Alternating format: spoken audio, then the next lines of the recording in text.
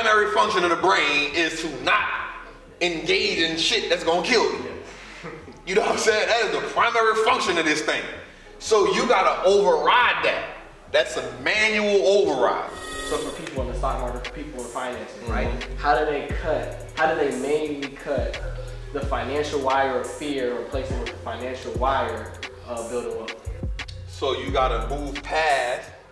So now you gotta go in. I had this thing where I said you gotta renegotiate the contract. Every time you go from brain to activity, you create a wire. Now watch this.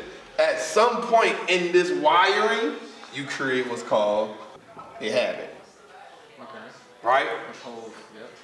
Once you create a habit, the habit is created is because the brain now connects the activity with some type of reward or pleasure. Right? That's how it becomes a habit. Because immediately the brain has now associated this activity with a reward or a habit. Yep. Now, on the reverse side of it, you got the brain, you got the activity.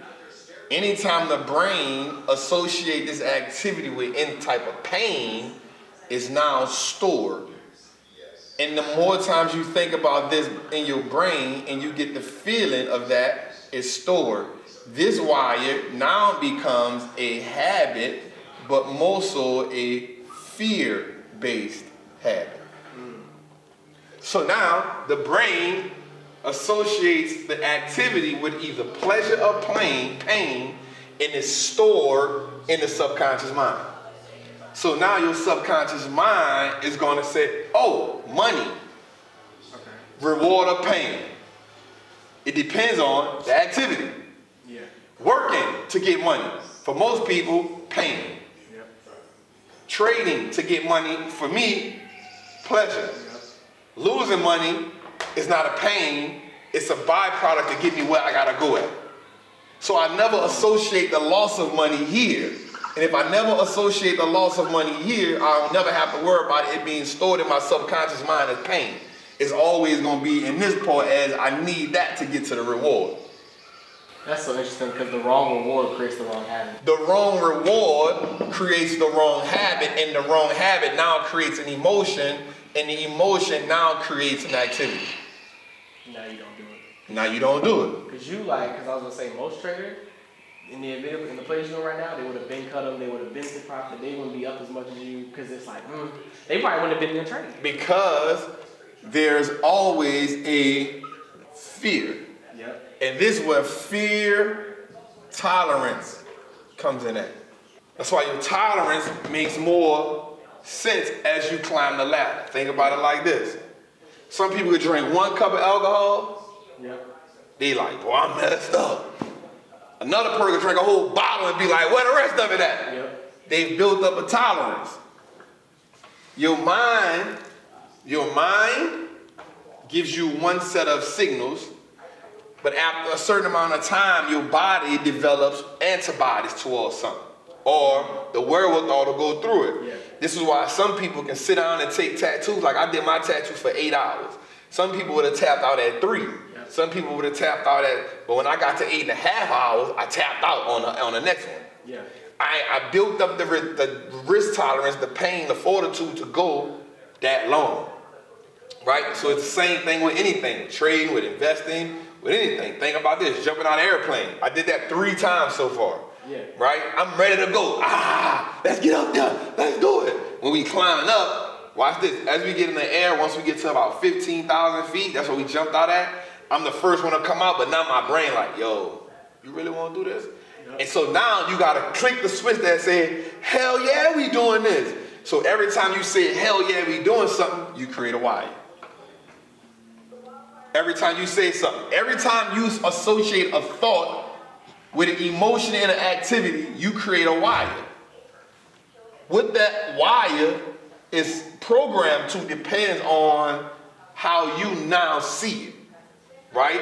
Think about it. I associated the habit of jumping out of the plane with a good exhilarating feeling. The primary function of the brain is to not engage in shit that's gonna kill you.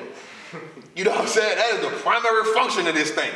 So you gotta override that. That's a manual override. So the wire's already drawn. But no, you draw the wire. Yeah, but when you're on the plane, you're at the edge of it. You already like, we about to do this. So now the brain is coming in saying, red alert, red alert, red alert, red alert, red alert. Oh, we about to do this. Yeah. You gotta manually override that and say, hell yeah, we doing it. And when you jump, the brain says, oh, okay, this ain't that bad. But if you don't jump, then... If you don't jump, you're associated with this. And this is how fear is built.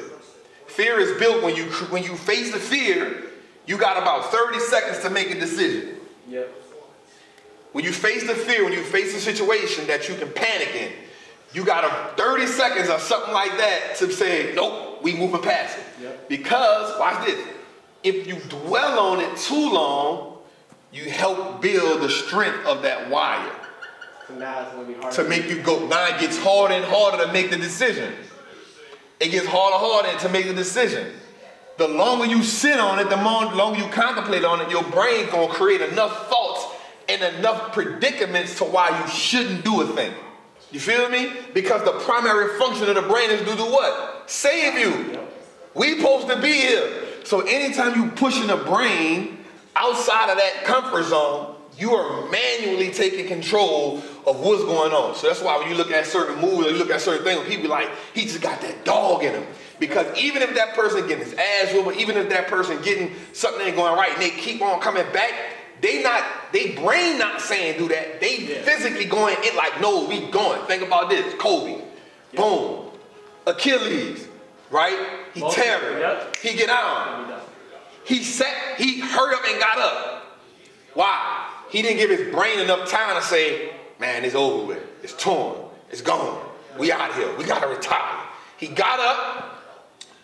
All right, let me shoot this. Because most people are like, carry me off the field. He was like, no, let me shoot the free throw. Why is he telling his brain, we got to finish this through? We know we hurt, but we got to finish this through. Yeah. Shoot the free throw. Boom. He makes both of the free throws. And then, watch this. He doesn't even get the help. He hobbled himself off the court. Why? Mentally, he's telling himself, brain-wise, he's manually overriding everything that the brain is saying do. The brain is saying, lay down, get help, it's over.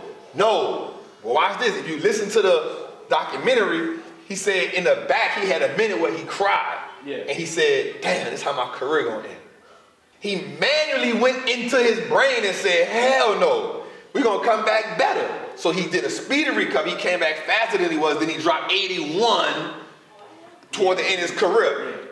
Off a repair. You feel what I'm saying? So there's moments in our life, especially in this game, where we gotta manually override the emotion that automatically, watch this, that is already, what's the name of something when it's already in there, when it's already done, like it's not but it's already made it, it's already built into it. Yeah. You know what I'm saying? And so that's what this game is. So you think about this, when people come and people don't know it, and these are called like neurons. Right? The more you tie these together with a thought, a feeling, and an emotion, the more they come. So that's why they mean by some people are wired different. Okay, so how do people, so Kobe, again, is a human being just like me and you, but he did something that most people won't do. So how did so for people in the stock market, for people in finances, right? How do they manually cut the financial wire of fear, replace it with the financial wire of building wealth? So you gotta move past. So now you gotta go in. I had this thing where I said you gotta renegotiate the contract. So you gotta manually go in and reprogram everything you was taught. So think about this. When somebody trade and they lose money, what's the first thing they do? First thing they do is they're like, I lost money, and they get sad and they get upset. And they get upset. Yeah. Well, the way to overcome that is saying, all right, I lost money. What did I do wrong? I'm going to show you an idea. B just started trading. Yep. He in 3 plays right now. B, this your first time doing options? Yep. Right? Yep. But B been working with me for a year now, just on this. He been in here a year now, just on this. Yeah. So what he's done over this year was, watch this, he's adapted my philosophy. My philosophy has been integrated into his, watch this, financial DNA. Okay. You feel me? So watch this.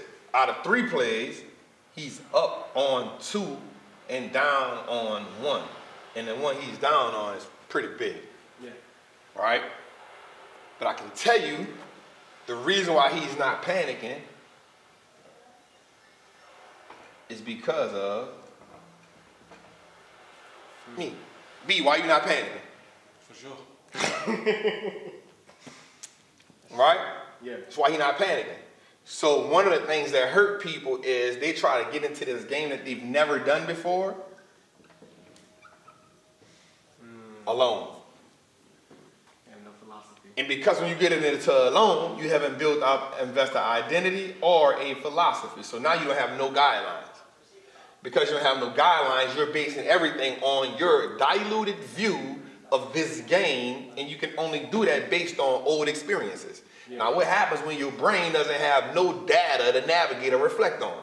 And now it has to go to emotion. It now has to go through it. And the first initial emotion to losing money is what? Fear. Yep. So now to reprogram that, one of the ways is to get around people who are doing what you've done and not try to get the results they want, but get the mindset, the attitude, and the emotion that they have. Yeah. That is contagious. Or, I'm going to use another word, that's transferable. Here's why.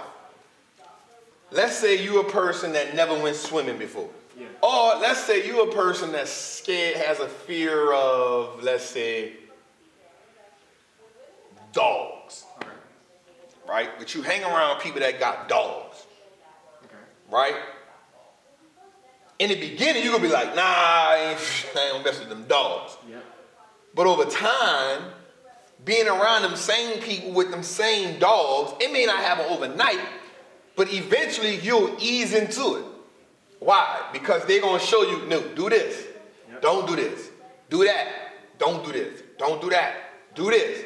You adapt those habits, and then you, by a byproduct is you start adapting their emotion, their philosophy, their identity to dogs, right?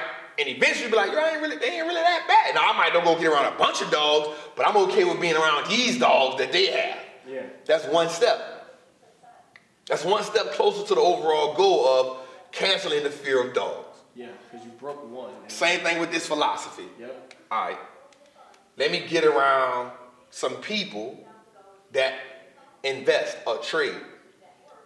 And if I can see them moving, and if I can see them reacting a certain way, and then I can get the information from them on why they're acting. Matter of fact, the right word for this is the intel. If I can get the intel on why they acting, why they're responding this way, it helps me navigate this situation a little bit better. How does a person become a leader or a captain? They've been through those scenarios, if not the same place. They've been through a scenario before. You don't just come out of school and say, I'm a sailor. No, I'm a roughneck. I'm a deckhand. You something on the ship. You ain't just a captain. Yeah. A captain done been through the ocean. He done been through the storms. He done been through the hurricanes. He done been through the water sprouts. He done been through all of that. He has been calloused by the environment. Yeah. Right? He's been calloused by the environment. So what happens is, I gave them a strategy. And I gave them a outlook. Right? So here's what we did. I said we're gonna move from this play. We took the L here. It popped back to 805. We jumped back in. Now we up 600%. But most of them didn't take the L. They just stayed in and then rolled back up. I just repositioned. Yeah. But in real time, what did that do? It built up their fortitude. And guess what it did? It rewired them. You know why? Because they watched their account. They watched one play go down 60% on. Yep. 52%. And because they had somebody that been through it, yep, and navigated with them, I didn't stop talking to them. I started talking to them more. Why? Because I didn't need them to be in their own thoughts, relying on their own emotions. Yeah. I needed to implement new emotions, new strategy, and I knew in that moment they really needed to hear from me. They needed to hear me talk, they needed to hear me explain to them, so now I'm on Zoom call with them for an hour and a half, 2 hours, 3 hours, explaining one play. Yeah. Not every, one play. Here's what I see, y'all, here's what we doing, y'all, here's what we got, y'all, here's what we doing, y'all, Now, everybody up, the play is $1,400 right now. But we rode it from $897 to $797. From $797, we got back in at $805. We rode it, we up 600%. The stock is now $14.21. But they don't get that if they don't ride with me through here. But now, guess what this did? Now we took away some of this. And we added it to this habit right here. Now we got them a habit to strengthen them instead of something to take away from them. This one play makes them better. This one play, guys do that one play made them 10 times better. So you increase a person's financial fortitude and you help them heal that financial trauma, and they get better at dealing with these by putting them through the situations, by being with somebody that can help you navigate it. It's just like working out, right? Like if you working out with somebody, I already know if I'm working out and I put 225 on there, I'm gonna get 8 of them by myself. You know why? I ain't gonna push my limit because I'm by myself. But if I work with somebody, I'm gonna get like 10 or 12 out. Why? I know somebody with me. Yeah. Somebody by side, somebody right there. All right, let's go, let's go, let's go. It's a little motivation. Why? That person that's gonna help me get through that next stretch that I need help in.